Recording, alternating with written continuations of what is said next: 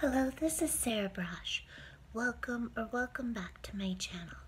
So I want to do a quick video about why I use the language woke KKK and lynching, why I said and why I say that USA Today and Richard Painter tried to lynch me on Thanksgiving.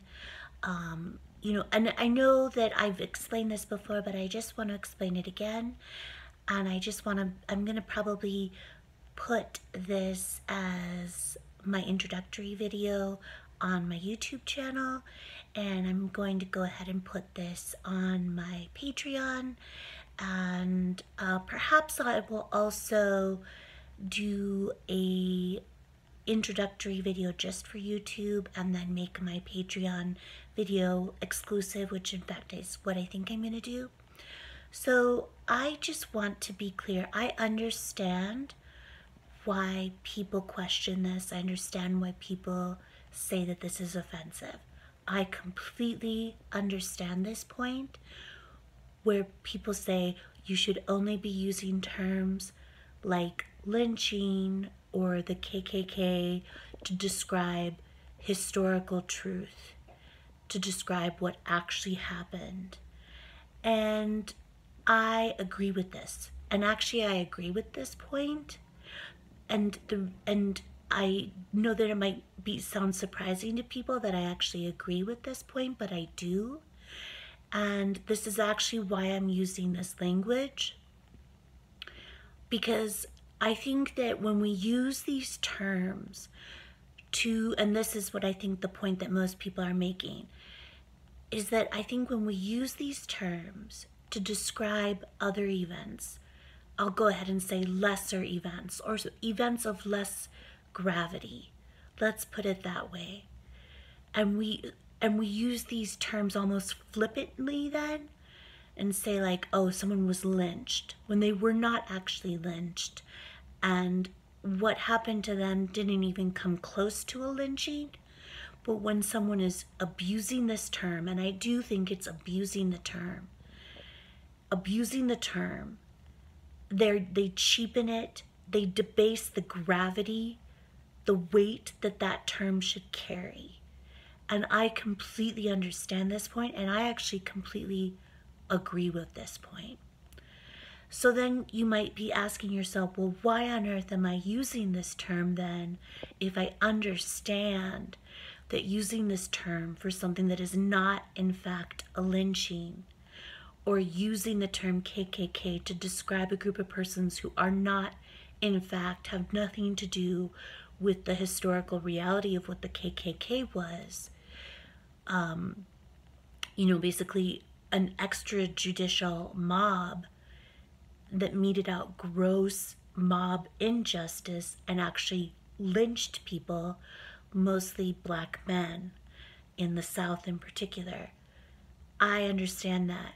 So why would I be using this language then if I understand this point and if I agree with this point that we should not be cheapening these terms? And I do think it's okay to use the term lynching. I believe it is used appropriately in a case like Ahmaud Arbery's killing. Then I agree that it's appropriate to use the term lynching. And I actually concur with the NAACP's in the USA Today op-ed that I have, vehemently criticized. I agree with, they cite the NAACP's definition of a lynching as a public killing without due process, and I concur with that definition. And so you're asking yourself, well, then why am I using these terms? So I'm using these terms basically as a mirror, as a reflection back to Black trauma, moral outrage industry charlatans and frauds, and fake news press charlatans and frauds like USA Today, like Richard Painter. I'm using these terms to reflect back to them their bigotry, their stupidity, their gross and egregious irresponsibility.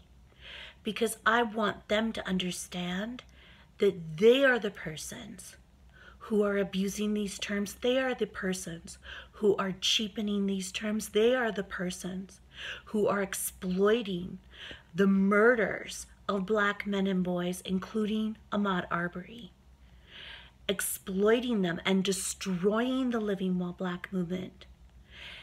And they're turning the Living While Black movement into a race hoax and a blood sport, targeting and demonizing vulnerable white women like myself by comparing me to Ahmaud Arbery's killers and saying that I either was lynching or was trying to lynch Black students at Yale. So what I'm trying to point out is how disgusting, revolting, vile it is for Black trauma moral outrage industry charlatans and frauds like USA Today and Richard Painter to cheapen the term lynching and to use it to apply to me. And they're not doing this because they care about Black people or racism or police brutality. They are doing it to put Black trauma moral outrage industry dollars into their pockets. And they don't care if they destroy the Living While Black movement by turning it into a race hoax. And they don't care if they get innocent civil rights attorneys and Yale PhD candidates like myself killed. They're doing this for money. They are doing this for money. They are the ones cheapening those terms and lessening the gravity of those terms. And what I'm doing by using this language to describe, and they actually are putting my life in danger. When USA Today and Richard Painter compare me to Ahmaud Arbery's killers and say that I was trying to lynch Black students at Yale, they are trying to get me killed. They are trying to lynch me because it is, just like the NAACP said, a public killing without due process. And that's what they're doing to me. They're destroying Living While Black in the process. They are destroying it. They have destroyed it. It is destroyed. It has been destroyed. It is a destroyed movement, just like the Me Too movement is defunct. The Living While Black movement is now defunct also. And it was destroyed by charlatans and frauds like USA Today and Richard Painter, who cheapened and lessened the gravity of the weight of the term lynching. And they were trying to get me killed, and they were trying to impose social death upon me by calling for me to be expelled, disbarred, fired, made destitute, thrown out onto the street, penniless. They were trying to drive me to suicide, and they were trying to get me killed. They were trying to incite my murder. So they were trying to lynch me by comparing me to Ahmaud Arbery's killers and by saying that I was trying to lynch Black students at Yale. And that's the point that I'm trying to make. I use this language to reflect back to the Black trauma moral outrage industry, to the fake news press, how vile and disgusting they are when they abuse these terms. And that's why I use those terms. And I want people to understand that's the point that I'm trying to make.